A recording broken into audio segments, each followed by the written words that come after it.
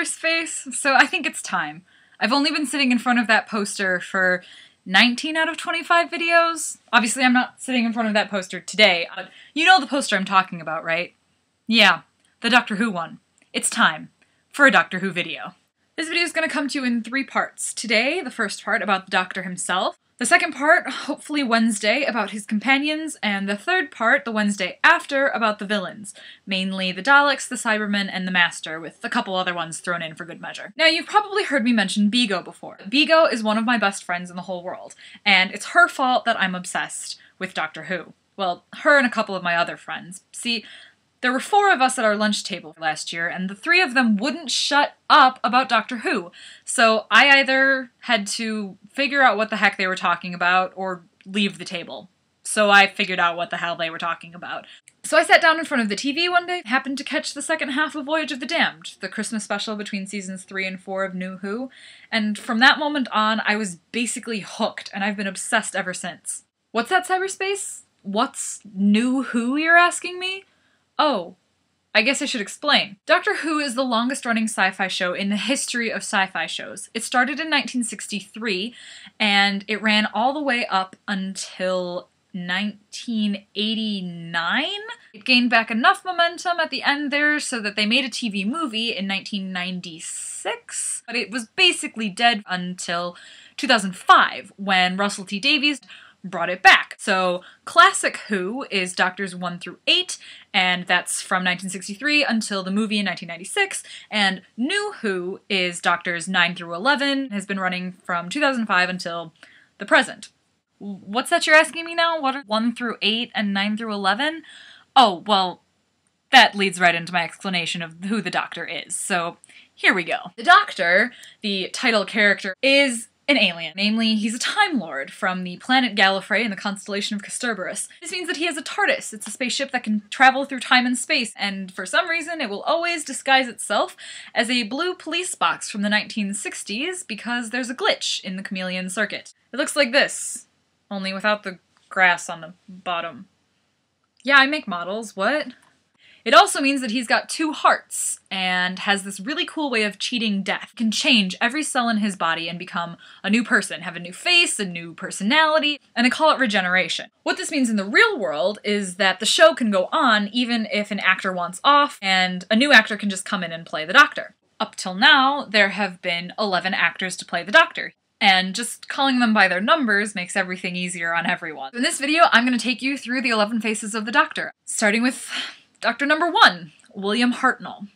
I've only seen 2 episodes with William Hartnell in it. I've seen his very first one, and I've seen the first one with the Daleks, who are his arch nemesis alien people, who I'll talk about in the 3rd video. Don't know much about William Hartnell's Doctor. He was grumpy, he's a bit crotchety, he walks around with a cane, because he's old, and he travels with his granddaughter Susan, who is a time lady, and Susan's 2 school teachers. That's pretty much all I know about the first Doctor. I'm really kind of iffy about him. He's a little grumpy for my taste, but I do plan on seeing more of him eventually.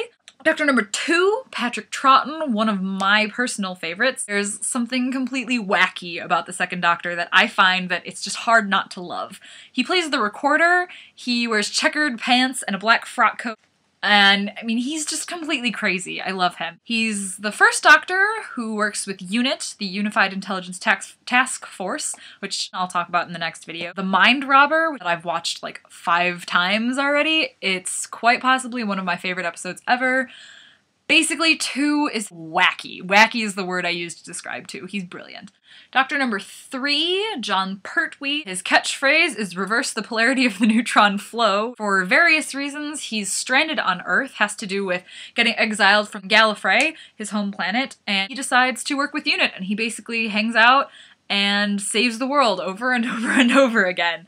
And 3 is the first Doctor who meets Sarah Jane Smith, and Sarah Jane is the best companion who has ever been on Doctor Who. She is resourceful and brave, and she's full of spunk, and she's just the best companion ever, and I'll go into way more detail about her on Wednesday, but just know she's amazing, and I love her, and 3 is the first one who meets her. She hangs out with 3 and 4. And speaking of 4, Doctor number 4 is Tom Baker. Tom Baker's probably the most famous Doctor, but I've only seen 2 episodes with him. I've seen City of Death, and then I've seen Logopolis. This is probably some sort of sacrilege to say if you're in the Who universe, but I'm actually not a fan of Tom Baker. He's a bit manic, and I'm really not a fan of how he tends to pretend to be a lot stupider than he is to get people to underestimate him, but maybe I just need to see more episodes with him in them.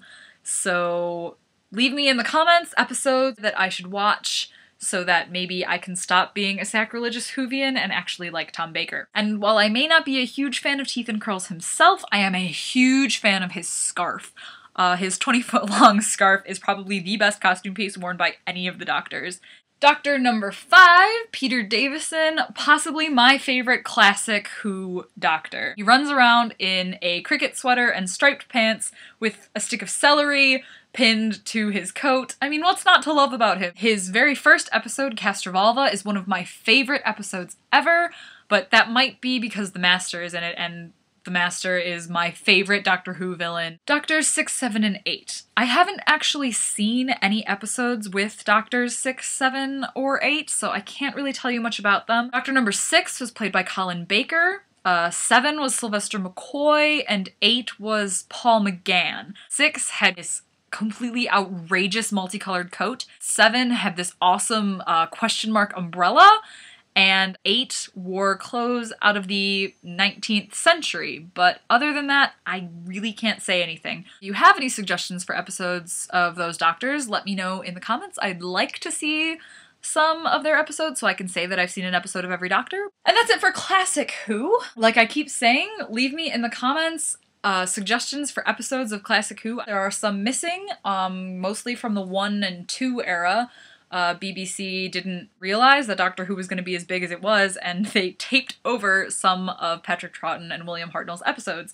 So some of those are completely unavailable, but my goal is to see all of the episodes that still exist. So that's it for Classic Who, and it's time to move on to New Who, starting with Doctor number 9.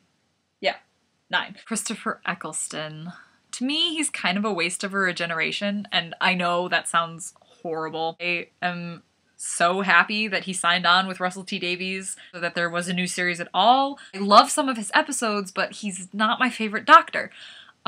He plays the Doctor really angrily, and it seems like he's constantly annoyed at humanity. Then again, if my only traveling companion were Rose Tyler, I would be really annoyed with humanity too. I will explain in Wednesday's video. So moving right along, Doctor number 10! David Tennant, my first Doctor! He plays the whole spectrum. He can be completely serious. He was so good at being angry, but at the same time he has this boundless, like, childlike energy, and he's just bouncing off the walls all the time. He has this wonderful sense of humor. He has these great lines that he delivers so perfectly well, and he's hysterical. But then, at other times, he looks every one of his 907 years old. Basically, David Tennant was just amazing. He's the one who really got the new series kind of off the ground. But then Russell T ran out of ideas, and he made the Doctor go all crazy town. For elaboration, see the episode Waters of Mars. And we get Doctor number 11, Matt Smith, yay!